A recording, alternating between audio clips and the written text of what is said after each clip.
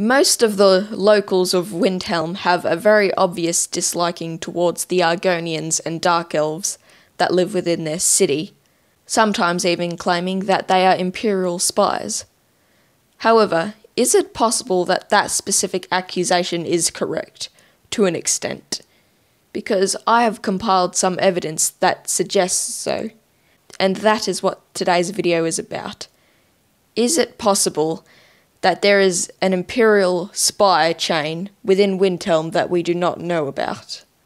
For this case, we have two primary suspects, and the first one is Ambrosius Rendar, the owner of the New Genesis Corner Club in the Grey Quarter. One thing we know for certain about Ambrosius is that he has a strong disliking towards Nords. Understandably so, however, his disliking is so strong that he says he doesn't even care at all about the murders that are happening in Windhelm, and says that he won't care until it happens to a Dunmer. I was thinking that this could mean he also wants the city to be in fear while in a civil war. However, that is just simply speculation, so I will not use that as hard evidence. However, I did think I should mention my opinion on that.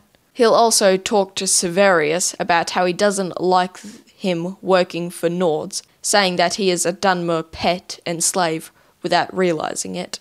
He'll even show an obvious disgust towards the Dragonborn if the Dragonborn is a Nord, however is a lot more welcoming if the Dragonborn is a Dunmer.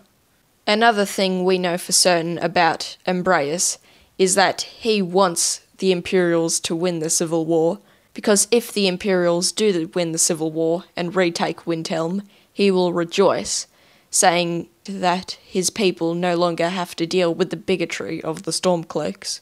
However, out of all of this, I feel like that the strongest, or at least one of the strongest pieces of evidence we have, is that on the top floor of the New Genesis Corner Club, there is a set of Imperial Legion armour, plus an Imperial shield and sword, and an Empire banner. So this once again proves that he is siding with the Empire. This could be used as evidence that he is a spy.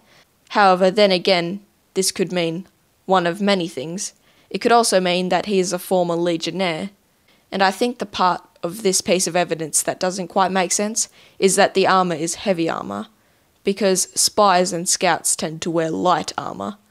However, I still feel like that this is a strong point that Ambrosius is supporting the Empire in secret. The next primary suspect that we have the most evidence on is the primary suspect, because we believe this man to be the head of the entire operation. And this man, we believe, is Brunwulf Freewinter. Not who you were expecting? Well, let me explain. Brunwulf is one of the few Nords in Windhelm that is compassionate towards the Argonians and Dark Elves. In fact, we could probably all agree that he tries to represent the Dark Elves and Argonians to try and end this segregation in Windhelm.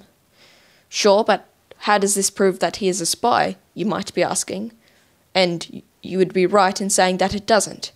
However, another thing we know is that if the Imperials win the Civil War, then he becomes the Jarl of Windhelm.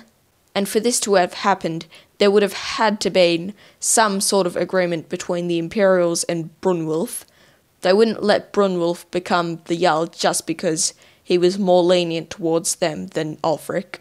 No, he would have had to been in a very important position for them to begin with, in order for them to give him such power.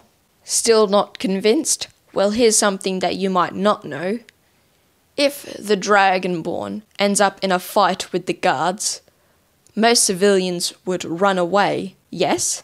But no, not Brunwulf. Brunwulf will come to the aid of the Dragonborn and help him fight against the guards.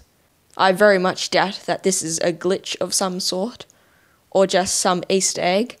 I very much believe that this was implemented into the game to tell us something that we can't find out by playing the game. So that is all the evidence we have on the ringleader, Brunwulf, as well as who we believe to be his second-in-command, Ambrosius.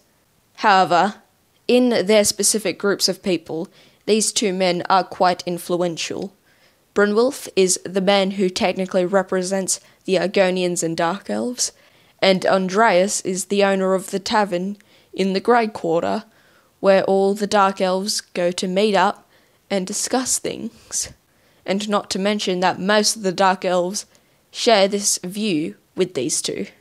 So we only have evidence on the ringleader and his second-in-command, but we very much believe that there are more, and we need you on this investigation, fellow Stormcloak agent. And that is the end of today's video. I hope you guys enjoyed. Leave a like if you did, greatly appreciate it, and I will see you guys in the next video. See ya!